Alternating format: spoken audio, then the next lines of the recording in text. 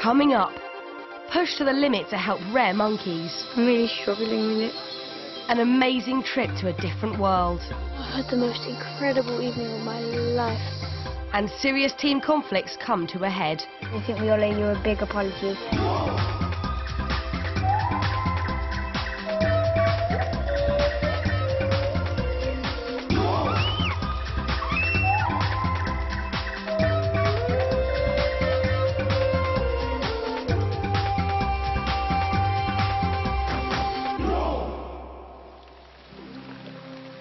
The 8 young adventurers have just completed their toughest mission of the trip so far, an epic canoe journey of more than 20 miles to clear the river of illegal fishing nets. Good stuff, guys, that's brilliant. The extreme conditions led to tensions in the team. Jamie hated canoeing and took his frustration out on others. More effective if you paddle forward. Oh, shush, Jamie, I can't bother listening to this whine. He became increasingly isolated. Guys, can you stop being so childish because we're struggling enough as it is. Seriously? Jamie's being a bit of a idiot. He just doesn't really fit in with the group at the moment.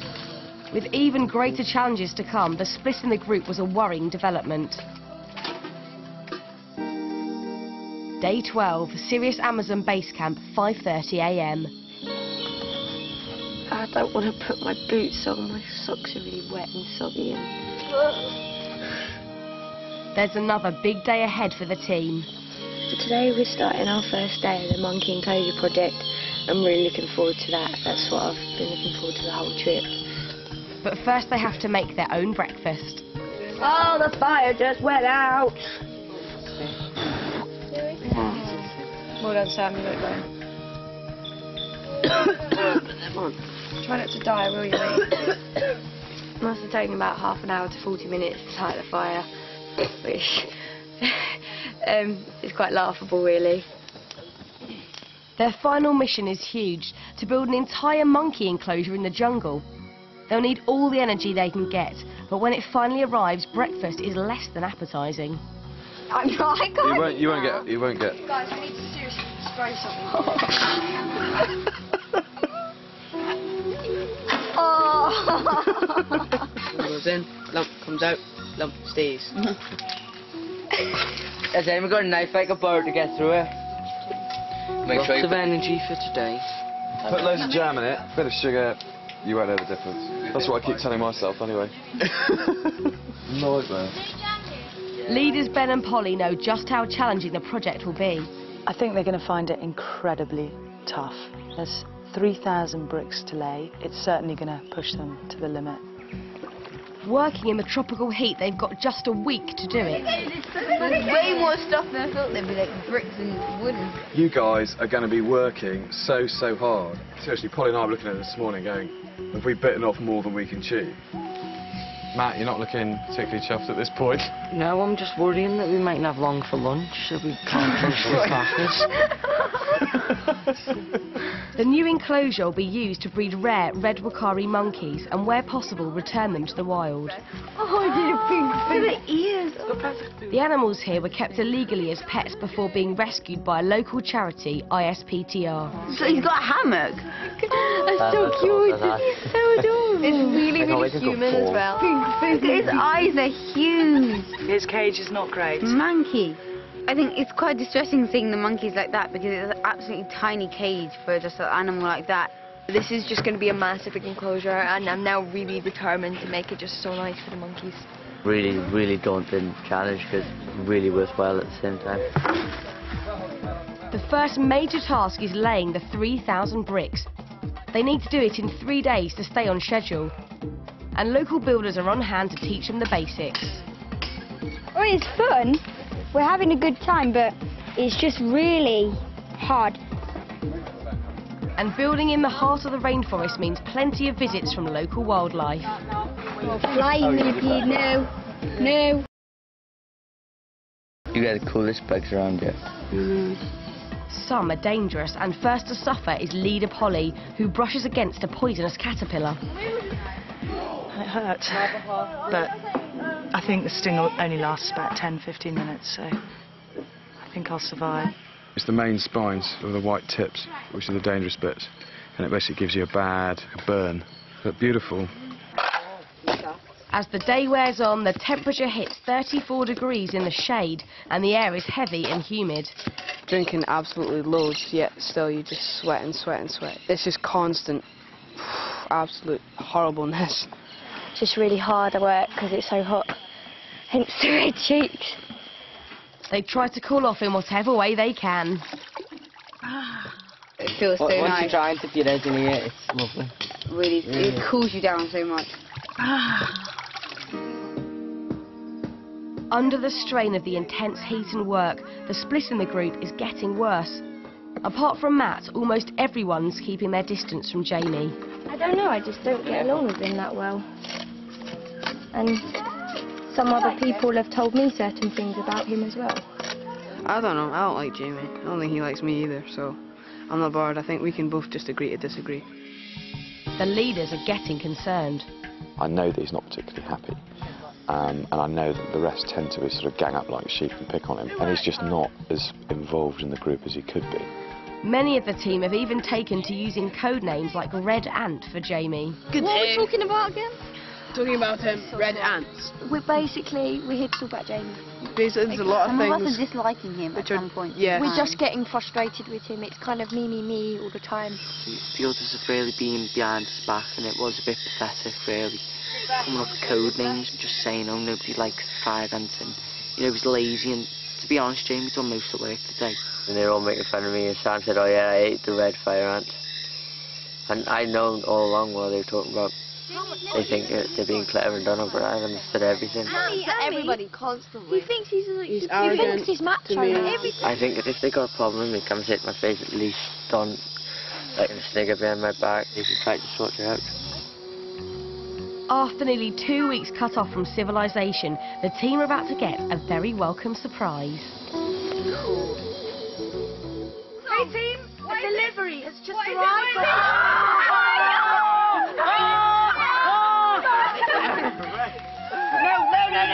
Let's approach this then. Pull as hard as you can, children. Each adventurer has a package from their families.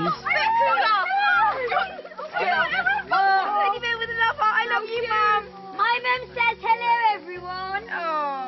Friends that you are making now are probably friends you will stay with forever. Of course. Except for Mum.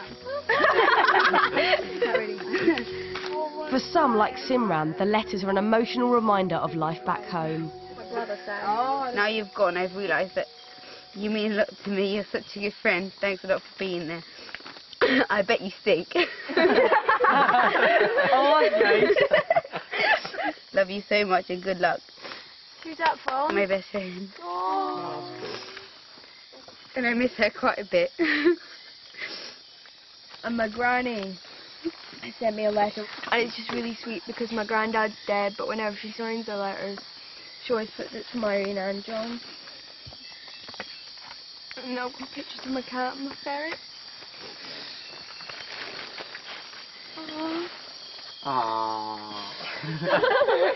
They've also been sent video messages, and some families don't hold back on reminding the team what they're missing. It's the fridge. No! Orange juice! No! That's a bit cruel, isn't it? Hiya, Jay. I hope you haven't been mistaken for one of them ginger monkeys out there.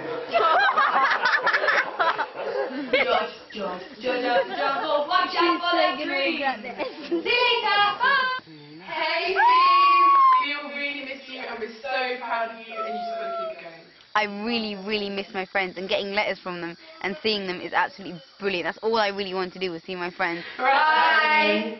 Josh misses you. You haven't been in your bedroom. I don't know what it does really. It makes me miss home more. I miss home less, but it's only a sofa in the middle of a room, but thinking just to be there with my little brother, you know, I'd love to be there right now. Wait, Jack. Love a kiss. Love a kiss, Jack. Your brother is so cute.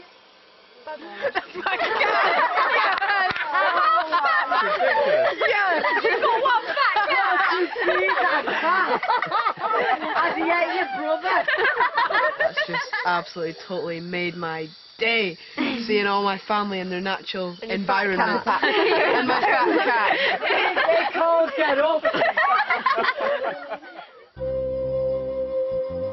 It's the second day of the building project, and after a week of growing friction, the situation with Jamie is about to come to a head. During a break, the rest of the team openly hold a coded conversation within his earshot. The bricks are red. No. I said no comment. Are you talking about the red bricks, Sam? For Jamie, it's the final straw. They were all just sat on the log right about 4 foot away from me, taking a look at me. It was pretty pathetic and childish. Expedition leader Ben has been watching the situation develop. Can I have a quick word? And he decides urgent action needs to be taken. I just wanted to have a quick chat, because you seem to be becoming less and less involved in the group, and that's not how we run expeditions. It's been going on for a while now, and I've taken it in. There's so much someone can take. Yeah, now we need to have a chat to everyone as a whole, all right? Because this can't go on.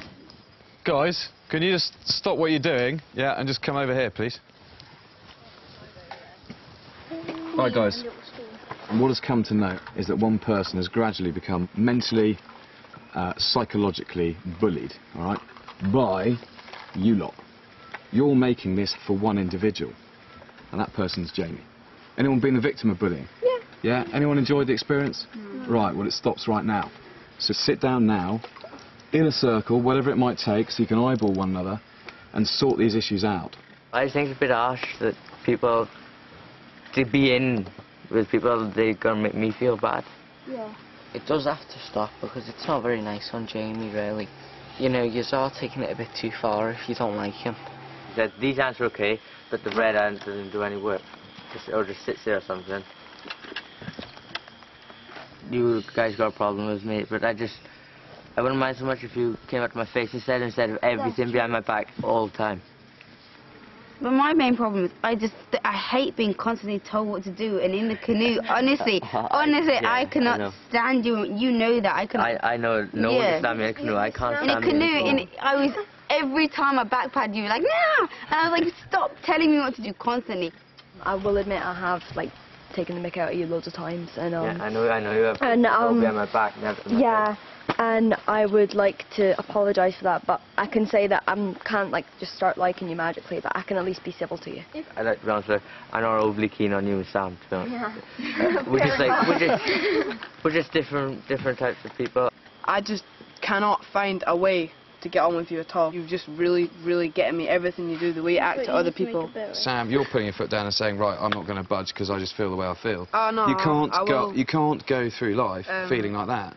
Time and time again, you'll meet people that you'll have to work with and get on with because of the situation. And what you've just said is that you're not willing to budge one iota to get on with Jamie. It's not that I won't work with him. I can't get on with him. That's what I meant. Like but you can get on with him because you just have to give a bit. Yeah. That's the point. You can't get stuck in your ways. You have to give, and Jamie has to give. It's a two-way street. So I think we all owe you a big apology. Yeah. We have come to the end of it now, and I think it brought us a lot closer. I feel a lot closer to you now, and I'm sorry. No, thanks. And I think everybody else in the group is as well. I'm sorry to everyone else as well, because I know I'm a bit harsh at times. Oh, no. Pylon!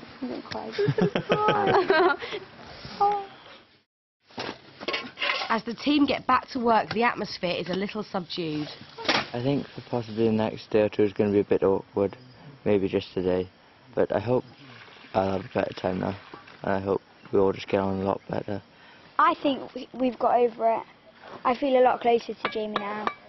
I think it's for the better, obviously, that all that happened.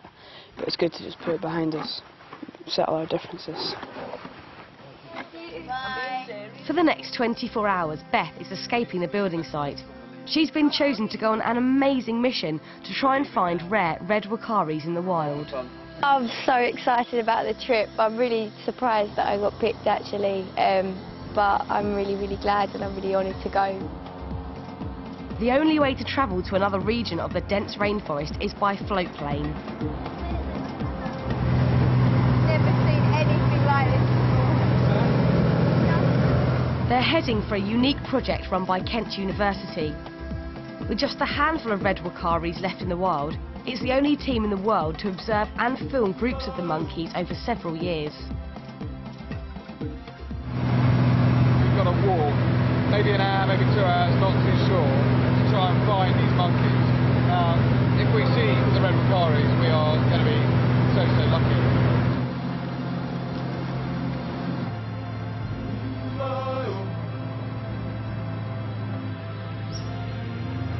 Touchdown. The university team have been successfully following some monkeys for the past 2 days, and researcher Mark Bowler is optimistic. Yeah, we've got a group of red wakari just over there, so about an hour away. Let's see if we can find them before it gets dark. You up for that? Yeah. Yeah, fantastic, let's go. Red wakaris face many threats. As well as being taken as pets, they're killed for food and are losing their home to logging. It's thought there may be just a few thousand left, and today they're proving elusive. This is the area we thought they'd be. It just looks like we're not going to find them today. Yeah, I'm afraid this is pretty common. This happens quite a lot with this monkey. Back at base camp, things aren't going too well either. Some adventurers haven't been looking after their feet. They really do hum. Oh, it's like a maze on my foot. It's constantly sore because it's just constantly like rotting away. It's horrible. They've got the start of trench foot, caused by being in wet boots for days. Expedition Doctor Antonia takes a look. Oh yeah, wash them, dry them really well tonight. Then powder. Everybody's feet stink. I'm getting it from both sides. No. It's pretty grim. I think I'm going to have to move, actually. Oh, yuck. 2:30 AM and the monkey research team are already up. We're about to embark on a 3-hour-long trek through the jungle to hopefully find some red wakari monkeys, so it's really exciting. It's very tiring at the same time. After last night's failure, their plan is to catch a group of monkeys at dawn as they wake up. Unfortunately, after hours of trekking, there's more disappointing news. We've got sunlight now, and we should have heard the monkeys if they were in this area, but we haven't, so we're going to move on to a different location and hopefully find them there. At the monkey enclosure site, it's the final day of bricklaying. Sam is the foreman in charge for the day, and he knows it's going to be a major challenge. I think we will be able to get it done. I'll be positive. We will get it done today, but it'll be really, really hard. Everyone starts with great enthusiasm.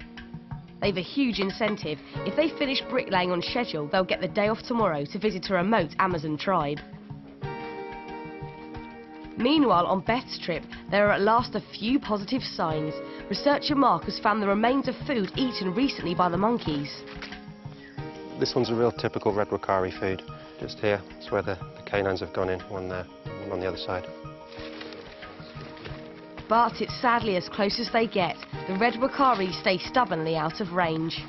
Really disappointed that I didn't get to see the monkeys. Obviously I've been travelling all day and I'm really, really tired, and secretly hoped that I'd get to see one, but it just goes to show how rare the monkeys really are.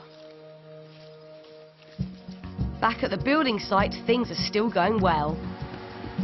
So get 2 more layers done, okay? For lunch. Surprisingly, when it's time to down tools at lunchtime, Georgia and Sim decide to carry on. At the end of the day, the monkeys are much more important than filling our stomachs. And yes, we have got to eat, but you don't need 15 minutes to eat. You only need a couple of minutes. But Sam's concerned that the team needs to conserve energy. I don't want everyone to exhaust themselves and need their energy for later. Beth should be back soon, hopefully, fully fit, ready to go. And as feared, by early afternoon, the team start to struggle in the heat of the day. I'm just really tired, and it's really, really hot, and when you get hot, you get really lethargic, and I can't be bothered to work right now. Hi, guys. You've been busy, guys. Looking good. And now you'll be busy, because we're all absolutely happy. I've been walking for 8 hours. Despite her 2:30 start, Beth gets straight to it. They're all a bit wobbly. But others find it harder to concentrate on the job in hand. Is that all? Should I take the canoe? Or maybe the elevator.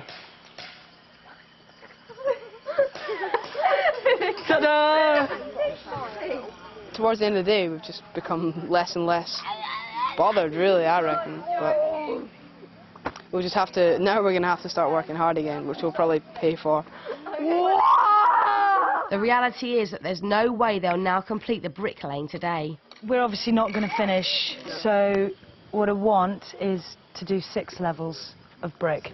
We come back tomorrow morning and we finish the rest up to the top. Kind of annoyed because I really wanted to get it done and dusted today so we could have a nice day tomorrow. So yeah, quite frustrating really. Everybody grab a bucket, fill up your brown wooden thing with cement.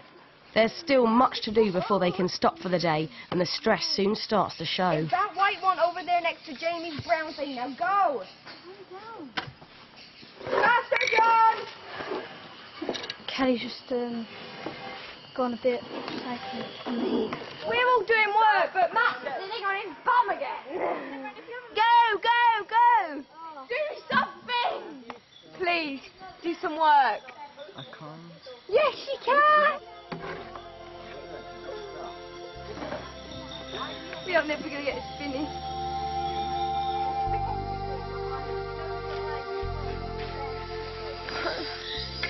Seriously though, by himself. Let it become night because we need lights to even see, finish our work, which I think is pretty pathetic. Could have done it in light if we bothered. And when the sun goes down, the bugs come out. Oh, this bug's flying in my face. Where'd you go? There's a giant here. That one, that'll make one snack. It's 8 p.m. before the exhausted team achieve their goal. Whoa, it's finished! That's so wonky, it's funny. I know. It's terrible. We'll fix it tomorrow. I'm going to bed now. But Ben puts a spanner in the works. Sam, do you reckon seriously that's good enough? No, we need to fill in those holes. We did a bodge job, which wasn't right, obviously, because now we've got to do it again. It takes them another hour to rebuild the wall. I'm hungry, I'm tired, and this has been one of the most miserable days of my life. I'm not being dramatic. It's been so hard, and I wanted to give up. Today was the most stressful day I've ever had in my life. It was horrible. I'm really struggling with it.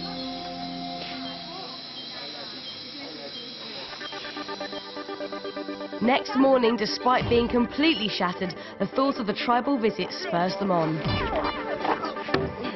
Okay, move your fingers. Right, go. And just before lunchtime, they finally complete the 3,000 bricks. Finished!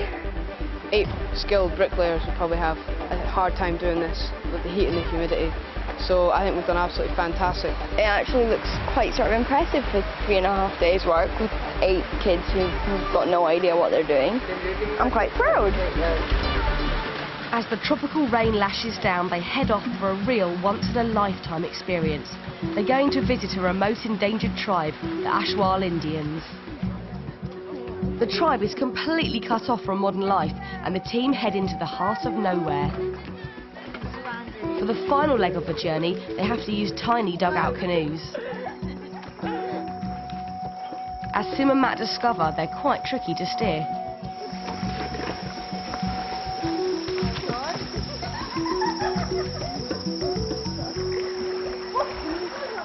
They arrive to a completely different world.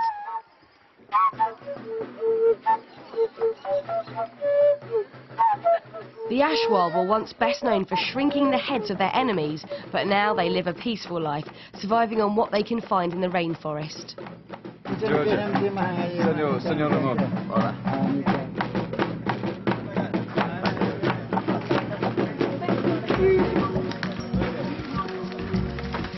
This is unreal. It's completely overwhelming. Didn't expect it to be like this. It's amazing. Completely amazing. This is incredible. It's completely surreal. This is what I was looking forward to the most, and it's just wonderful. It's such an experience for me.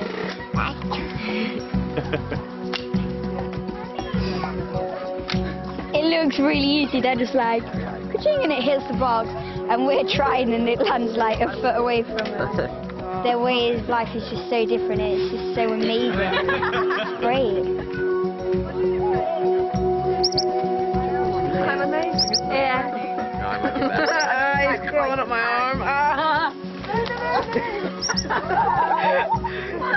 Just got attacked by a parrot. Ow. As night falls, the young adventurers take part in traditional Ashwal celebrations.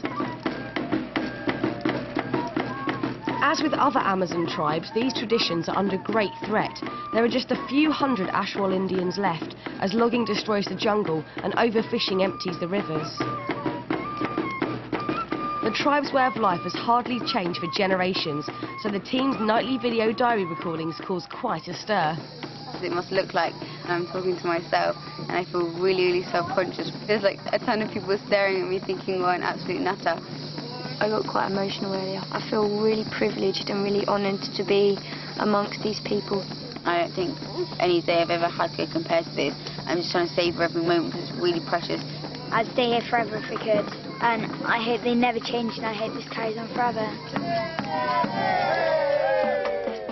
Tomorrow, the team return to base camp and the daunting task of completing the building project, but the memories of this night will always live with them. Oh, I've had the most incredible evening of my life. It's just been fantastic this evening. I think definitely this has been the best night. It's by far, it's absolutely fantastic. It's unbelievable. It's definitely something which I'll remember for the rest of my life. Next time on Serious Amazon, battling to finish the breeding enclosure. I'm really drained at the moment. Struggling to save a sick monkey. Poor Freddy. And a food hoarder caught red-handed. Crackers, chocolate. I hate you!